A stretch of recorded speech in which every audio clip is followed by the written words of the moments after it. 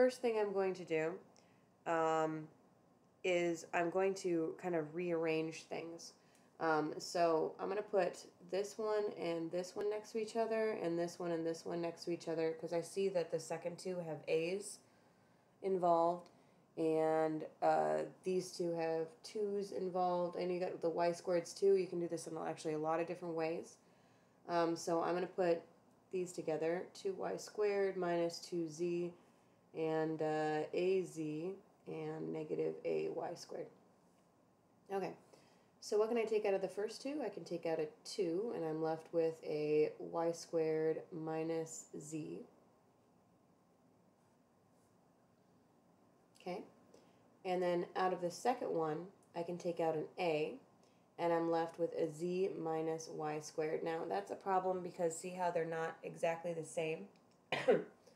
But I can actually make them the same. And the way to make them the same is, the problem is that I want to get it to be a positive y squared here and a negative z to match that one. So if actually if I make this a negative a and pull a negative out, that makes this negative and this positive, which makes it work.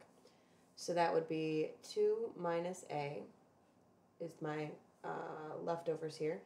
And the takeout that's in common is the y squared minus z.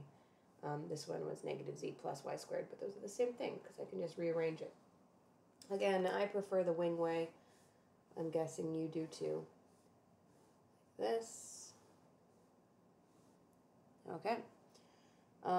So if we do it the wing way, we're going to put stuff in here. This is 2y squared. I'm going to put the other y squared right next to it because I think that's probably important that their y squareds are together. I'm going to put the negative 2z down here because then they both have 2's this way, and then this one can be az. So you can put them in any order you want. Okay, now I got to figure out what I need to take out. So out of those two right there, I'm going to take out a 2, which means a y squared goes over here to make this 2y squared. I've got a y squared over here, which means I need a minus a right there.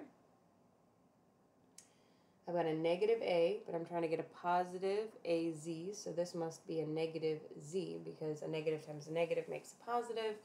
A times z is az. And then down here we got 2 and negative z, and that works out too. So my answer here is 2 minus a times y squared minus z, which is exactly what I got on the first one. Okay, those are all of the examples. Just for kicks, let's do one more. Only I'm not going to do it. Let's do an I'm a winner sign for this. Okay, so 4x cubed plus 2x squared minus 2x minus 1. Do it the wing way, do it the grouping way, whatever you prefer. I mean, this is all grouping, but do it the book way or the wing way. And tell me, what does that factor out to? I will give I'm a winner signs to the first 4 people who get it right, and let me know.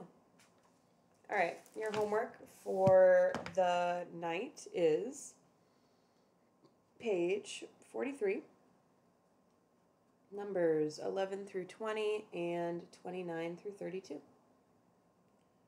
Pretty short assignment, but I think short is okay today. All right, guys, good luck. Please get back into the Teams chat and talk to me if you need help. I'd be happy to help you. Bye.